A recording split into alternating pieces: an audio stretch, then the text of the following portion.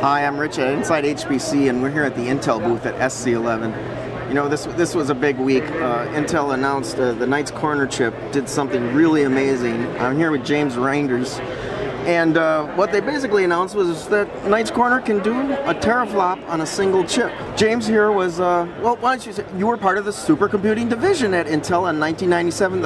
And you worked on that machine, the very first machine that did a teraflop, did you not? Absolutely. So I was in the supercomputing division at Intel along with a bunch of people who put together ASCII Red, the world's first teraflop machine, and we deployed that in '97. So yesterday, along with other people, I got the opportunity to see Knight's Corner running over a teraflop, DGEM, double precision, on a chip, one chip, and that was exciting for me. I mean, what do you think? I mean, that's not that many span of years, but give us. I mean, I think people might have forgotten how big was ASCII Red. How many? I mean, this thing was humongous, was it not? Oh yeah, it filled a room. It was more than 9,000 Pentium Pro processors when we deployed it and exceeded a teraflop.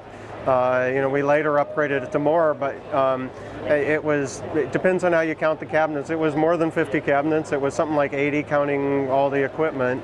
It filled a room. It was huge, and it was the world's fastest computer for years. And now it's on a chip.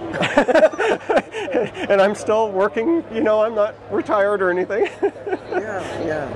Just the pace of everything, and you know, I think you were telling me the story about this reporter kind of was trying to get a quote from you. It was a little bit of a choker, wasn't it? Yeah, I got asked some interesting questions earlier I hadn't really thought about. I mean, I've known the day is going to come when this is on a chip.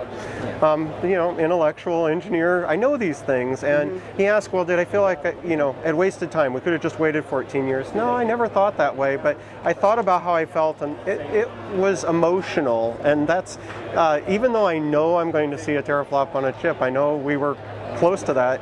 Seeing that and realizing that, you know, I had been part of a team that had to fill a room to do that, you know, not that long ago, and now it's a chip. And we're not stopping there. I mean, we being the industry, I mean, Intel will keep going, but, you know, this industry is fast-paced. Well, that's very exciting. Well, I guess congratulations to you and Intel. I think that this is a really fun one here. Well, thank you. We're very excited.